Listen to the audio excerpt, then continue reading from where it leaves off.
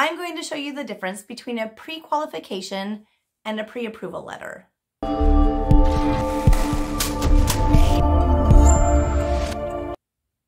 A pre-qualification is when you verbally tell a lender how much income you have and how much debt you have, and they compile those numbers and give you a pre-qualification.